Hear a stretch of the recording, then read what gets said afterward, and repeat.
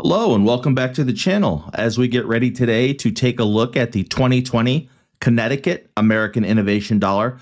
But before we do that, let's quickly go over the upcoming schedule just to give everybody an idea of what's coming up all the way until November 4th, when we should have the Sitka Shah Women's Quarter, the final quarter for this year. Anyhow, September 16th, we'll do Maryland. September 23rd, we will do South Carolina, and that will close out 2020.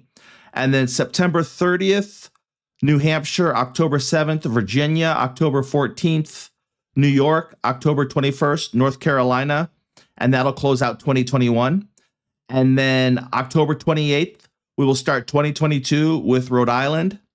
And then on October 28th, according to the U.S. Mint calendar, that's when the Sitka Shah Women's Quarter comes out.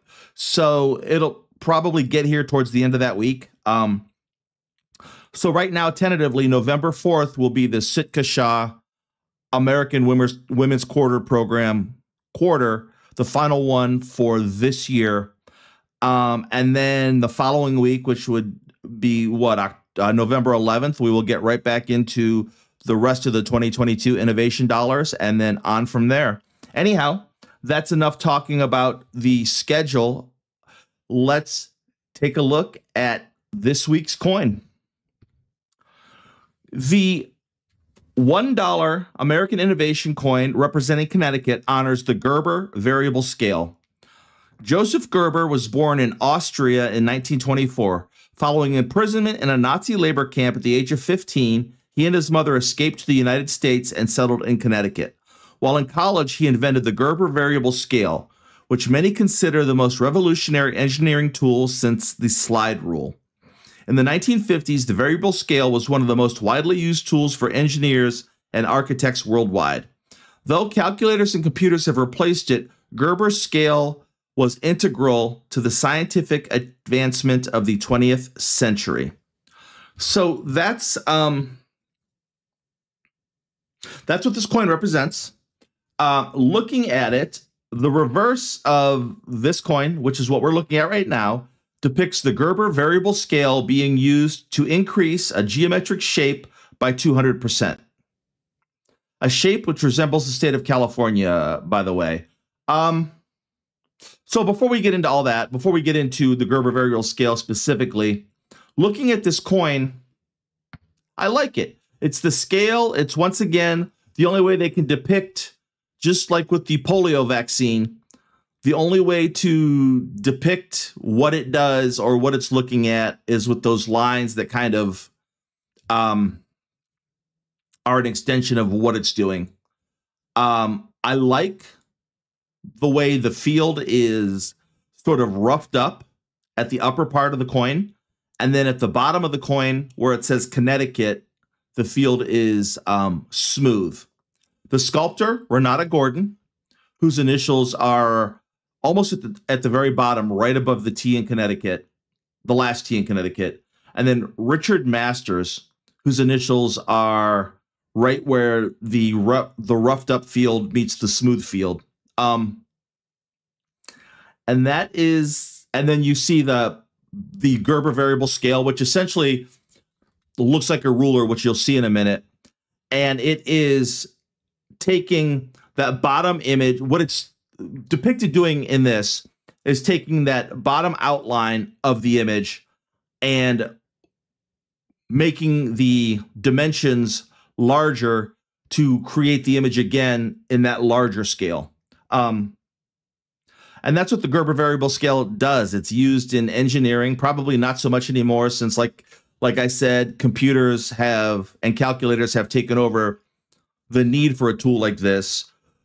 But taking a closer look, this is what the Gerber Variable Scale would look like up close. And you can see this image is upside down. My bad. But you can see at what should be the top, but it is the bottom where the 0, the 2, the 4, the 6, the 8, and the 10 are. If you look at what that is, that's actually a spring that's been stretched. And the thing to the left of the 10 slides up and down, and that's how you change the dimensions. I don't fully understand. I understand what they're saying. I don't understand the operation of the scale, I guess, is what I'm trying to explain. But that is what the Gerber Variable Scale is. And apparently before computers in the 1950s, 60s, and 70s, it was extremely important for engineering and things like that, helping them figure out, oh, I don't know what that noise was, helping them figure out how to adjust the size of things, the size of a graph without losing the aspect ratio of it. Anyhow, let's jump over to the microscope and take a look at this coin. Editor Aandark here. I mistakenly said, I don't know why I said this. I knew what I was saying, or I knew what I was looking at. I mistakenly said that the image on the back of the coin was California. It is Connecticut. I don't know why I said California. I knew it was the Connecticut coin, so that was a mistake. But then I was thinking about it, and I don't like the way I kind of described this. So I asked ChatGPT to help me explain or describe the Gerber Variable Scale. And ChatGPT's response was, the Gerber Variable Scale is like a special ruler that can stretch or shrink to different sizes. Imagine a ruler that you can adjust to make the marks closer together or farther apart. This helps people measure things or draw lines on a graph more easily, especially when they need to change the scale of their drawing without having to calculate or use different tools. It's often used to make graphs or charts clearer for fitting everything on the page without changing the actual proportions of the information. So that is ChatGPT explaining to me specifically what the Gerber Variable Scale is. Okay, back to the video. Here we are with a closer look at the actual coin itself, and we can see the features I described, the Gerber Variable Scale off to the right, the geometric shape that is being proportionally enlarged, going from about 9 o'clock to 1 o'clock around the edge of the field. It says United States of America in a very stickish kind of font. I don't know how else to say it.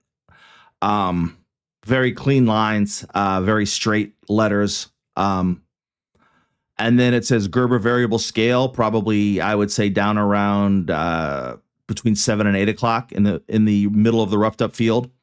And then at the very bottom, it says the word Connecticut, going from about between 5 and 6 all the way over to about 7. I like this coin. It's simple.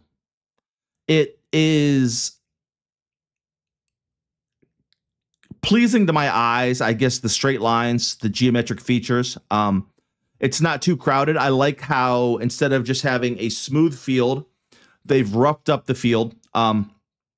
So they've filled that area, but not with something that makes that area, that space in the field seem like it's overcrowded or stuffed. It's just they've dimpled, I guess, I don't know how else to explain it. They've dimpled the surface of the coin. And I like the way it looks.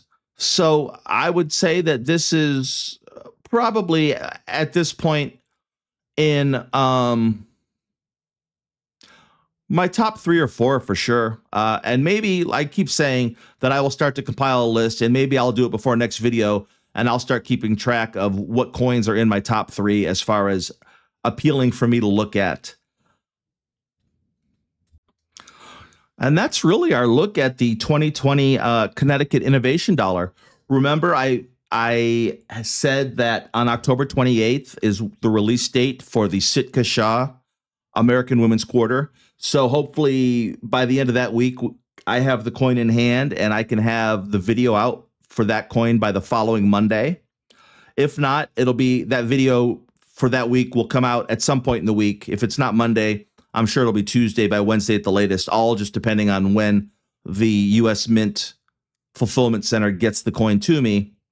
If you have any questions, comments, concerns, or criticisms, please feel free to leave them in the comment section down below. If you don't want to leave your comment for public viewing, my email address is always in the description of the video. You can email me with whatever you have to say.